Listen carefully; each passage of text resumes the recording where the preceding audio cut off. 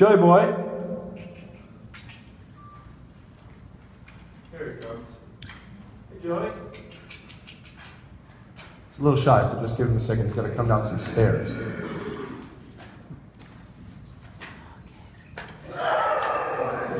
we go.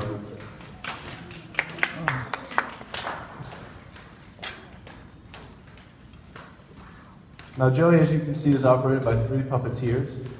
We have what we call the head, the heart, and the hind. And Joey might wander around and get a little curious, but don't be shy. We'll see if he comes up and says hello. But as we're talking about that, as you can see here, mechanically, this is Danny on the head here. And Danny is in control of Joey's head and his neck.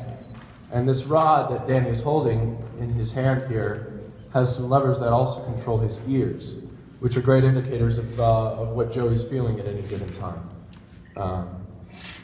There he goes. And then the neck is connected here to the shoulders in the front of the horse, where we have Adam. And Adam is controlling the front 2 legs. He's in the position that we call the heart. Adam's control is over these front 2 legs and also Joey's breathing.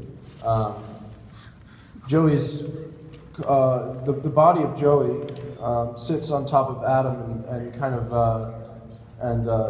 hinges so that when Adam bends his legs and straightens his legs, the body of the horse will rise and fall, simulating the breath. This is, of course, a bit different than a horse who breathes sort of the way we do with a diaphragm and an expansion in the ribs, but it would be very difficult to see, and so what they did is they decided to make it very simple and very, just straightforward, and so that it's very easily for you to see from a long distance away the rising and the falling, whereas if it was just expanding from the ribs, it wouldn't quite be as easy to see. And then moving straight back, we have Dana here on the hind of the horse.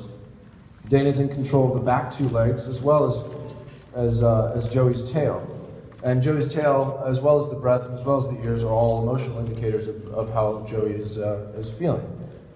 And she actually works these 2 kind of bicycle brakes that allow her to work the tail. One allows it to go up and down, and the other one allows it to go back and forth. And so she can get a good variety of different motion in there.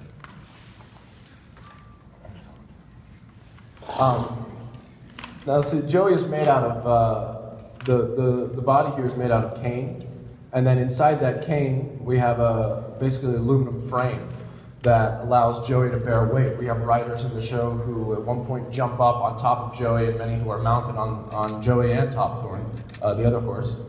And so the people who get on the horse, that weight goes directly onto that aluminum frame and then directly onto the puppeteers underneath, so that the body of the horse doesn't actually take any of that weight. And then the mane and the tail